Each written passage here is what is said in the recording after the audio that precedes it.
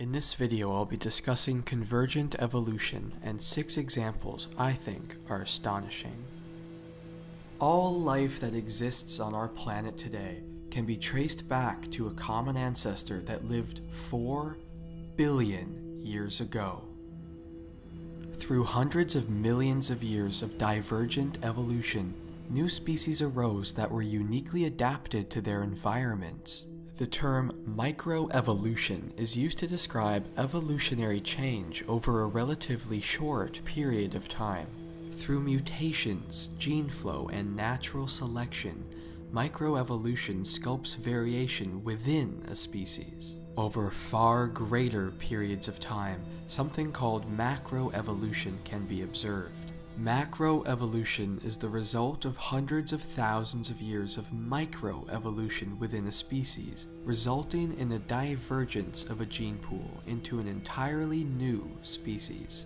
Because all life as we know it derived from a common ancestor, a common trend in skeletal structure can be found in all existing species today. As you can see here in the arm bones of most mammals, the humerus, radius, ulna, carpals, metacarpals, and phalanges are all present in each skeleton. Humans possess remnants of our ancient tails, the coccyx. Cetaceans possess useless fingers within their flippers because whales, 40 million years ago, evolved from a mammal that walked on land. We can see in modern whales today, their nostrils form a blowhole atop their heads, yet they still have 2 nostrils. We can see in the skeleton of the ancient whale, Basilosaurus, the nostrils were slightly closer to the snout, and in their distant land ancestors, Pakicetus, the nostrils were situated at the end of the snout, like most land mammals today. The same pygmy fingers can be found within the flippers of sea lions. Manatees have toenails. Elephants share all of our foot bones hidden deep inside their fatty stumps. The list goes on and on. This is all due to the fact that natural selection cannot go back to the drawing board and start from scratch. It must work with what it has, thus slowly shaping adaptations over the generations. There's a wonderful video by Richard Dawkins on the laryngeal nerve, a brilliant case for sometimes the nonsensical way an anatomy can turn out after enduring adaptations. I'll leave a link in the description below. So we know that if one delved deep enough into the past, they would find that all life is related. However, species that have been separated for millions of years of genetic isolation often develop similar phenotypic characteristics due to their similar environments. And this brings us to convergent evolution, the process by which different species that are not monophyletic develop similar traits due to inhabiting similar environments. Number 1. Streamlining. Many sea-dwelling creatures possess similar physical characteristics which help them survive in their similar environment. Sharks, dolphins, whales, and fish all possess a similar streamlined body equipped for aquatic maneuvering. All these species have dorsal fins, which help them stabilize their bodies during swift motion and prevent them from sliding or tipping to either side. Despite their different evolutionary upbringings, all these species have developed similar characteristics from living in the same environment. Number 2. Echolocation. Echolocation is a type of biological sonar that allows for animals to sense their surroundings by emitting calls into their environments and listening for the echo that returns. By echolocating, an animal can tell how far an object is, which is useful for hunting and navigation. This unique trait has sprung up on many occasions in evolution.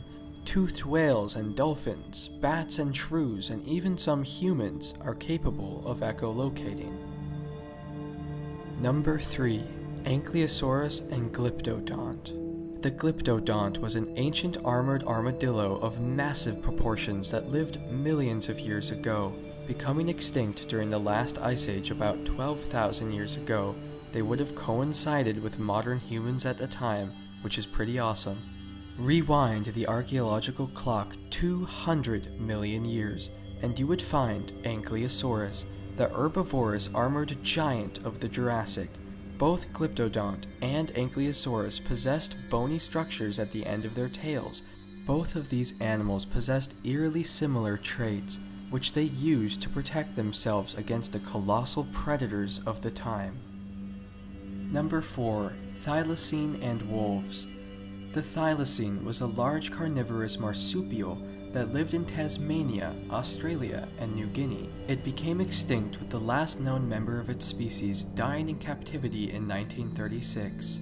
Thylacines had been on the decline in Australia for the past 2,000 years, and when Europeans arrived on the scene with feral dogs and introduced species of plants, the demise of the thylacine was brief. The ancestors of the thylacine would have been small marsupials, yet their skulls look almost identical to that of wolves.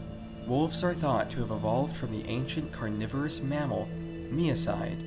Both would have developed similar physical features from hunting similar prey, which would have most likely been small mammals and birds. And my personal favorite, number 5, beaks. Beaks have appeared in cephalopods, insects, birds, fish, mammals, and turtles, all independently from one another. In most animals, beaks consist of two bony projections which protrude from the upper and lower mandibles. Number 6. Spindle neurons. Spindle neurons are believed to permit quick communication between regions of a large brain, such as that of hominids. In humans, spindle neurons are found in the anterior cingulate cortex, as well as the insular cortex.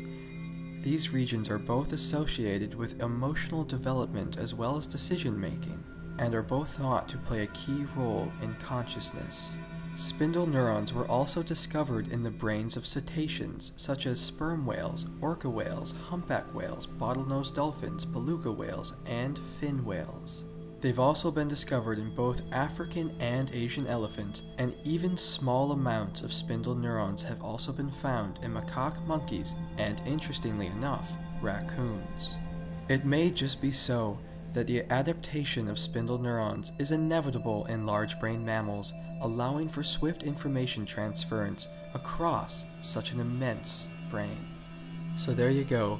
6 examples of convergent evolution. If there's anything that all this really makes me think about, it's what life on other planets could possibly look like. If we've seen so many developments of similar characteristics here on Earth, it's not that unlikely that we would find similar characteristics of aliens on planets with similar environments to our own.